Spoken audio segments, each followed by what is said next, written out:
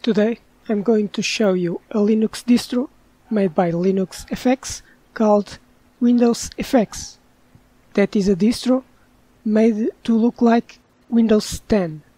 The graphic interface is almost identical. For the normal user, you almost cannot distinguish.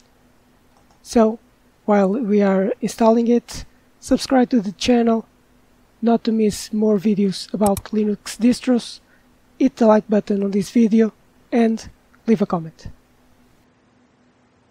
Now we are on the operating system WindowsFX. The ambient is like Windows, the icons, the logo of Windows, the taskbar, the icons on the bottom. Everything looks like Windows 10, but it's not. It's Linux. It's completely Linux. This is the computer icon, and we can see, like the Explorer, it's similar to Windows 10, but it's based on Cinnamon. This is how Linux shows the folders, that the icons of the folders looks like Windows, but it's Linux. The disposition of the icons on the left, we can see that have the same name of Windows, the same structure.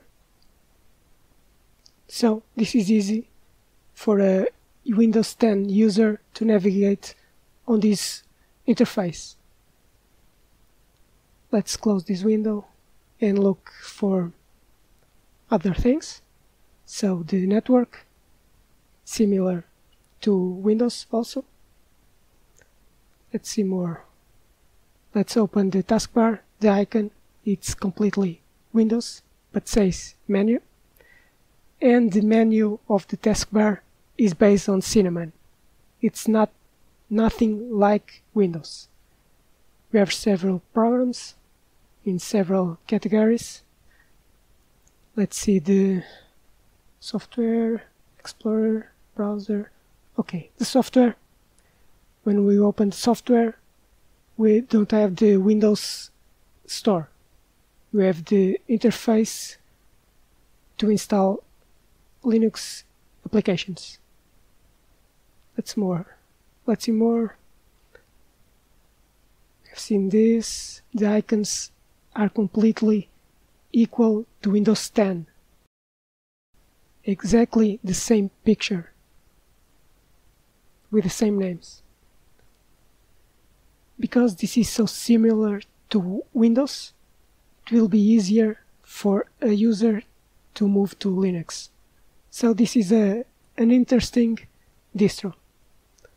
What can you see more? Like the browser. Let's open Chrome. And the Chrome is not affected by the Linux ambient because it's a browser, it's made by Google, and Google makes the interface. Let's open the YouTube page, and don't forget to subscribe to this channel for more videos like this. And we can see that you can navigate normally like you navigate on Windows, because the browser, it's the same. It's not affected by the ambient of this operating system. What can we see more?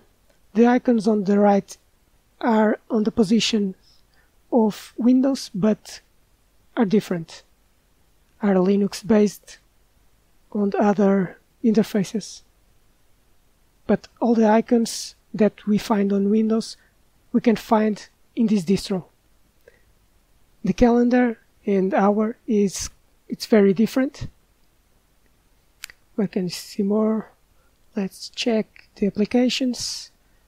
So preferences and settings, this menu is very similar to the new version of Windows, with the icons, with the names, with the disposition, very similar. We have system, we have network, applications, and other things. Let's open system. What can we find on system?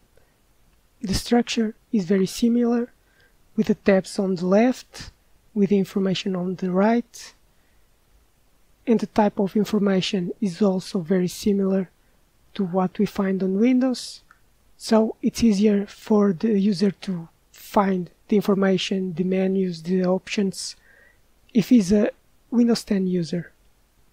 With this distro, he can find the configurations and the options. So let's check some other options, like devices. And here we can add and remove devices, also with the buttons and the symbols very similar. When we try to open some options, the submenus are very different from Windows, but where you can find the menus and the options is similar. Now let's check personalization. Even the wallpaper is the same on Windows. The options are the same for the colors, for the themes. Again, the submenu is completely different from Windows. It's Linux based, Cinnamon in this case. What can you see more? We have accounts. Accounts, it's a bit different, but not much different. And now let's check updates and security. It asks for the password, and again, the interface is very similar, but when we try to search for the updates, should be very different, because it have to search for the updates in the Linux repositories. So it's searching the repositories for Linux updates. As we can see, it's searching, okay, and is asking to install like we see on Linux, not like we see on Windows. And is asking for the password. I'm not installing it now. Let's try to see some other things. Let's go back now. So we have compatibility with exe and MSI files that are installers for programs in Windows, and this distro is prepared so you can install those files, those applications on this distro. So it would be easier for a Windows user to use and install applications from Windows on this distro. So that's cool. That's very interesting. I'm not trying it right now. And what can we see more? We have applications, home. Let's try some programs. No, before that, so we have a search box, so we can search things on the taskbar that uses, in this case, Google. Also we have Cortana, something similar to Cortana, but is an application from Linux, but tries to imitate that. And let's try some applications now. What applications does distro have? You have various categories. You have the terminal. In Windows, you have the command prompt.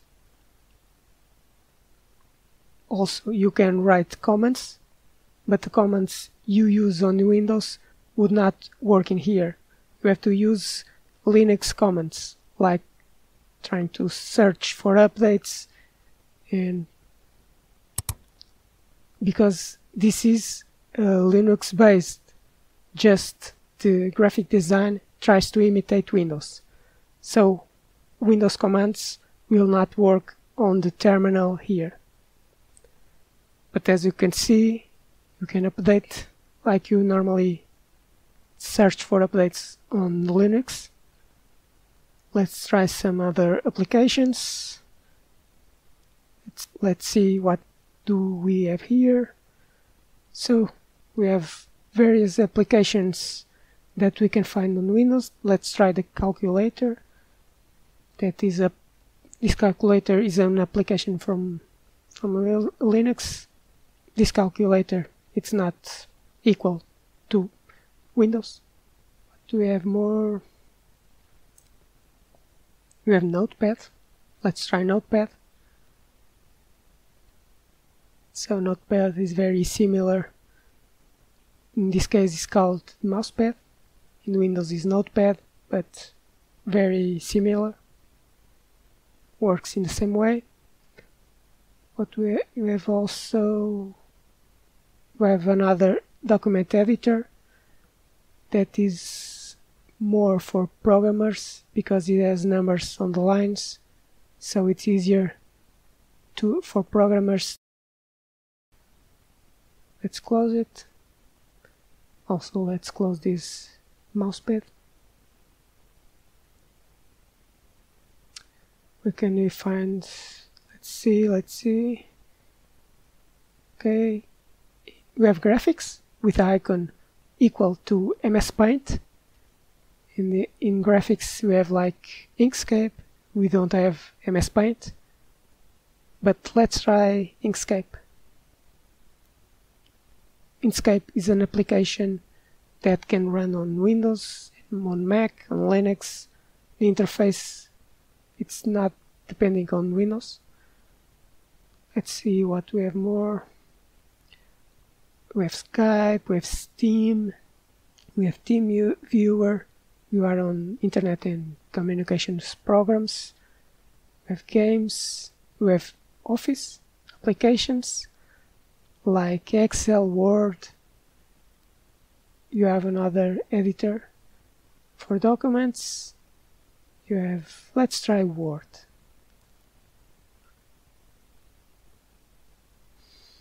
We are using only Office, and in this case the Word application that is very similar to Word from Microsoft Office, but this Word application works with .x files.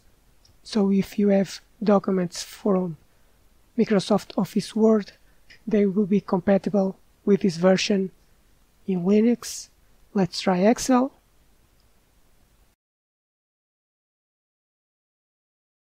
Very similar with rows, columns, and all the options we can do in this type of ambient and application. Let's try another one.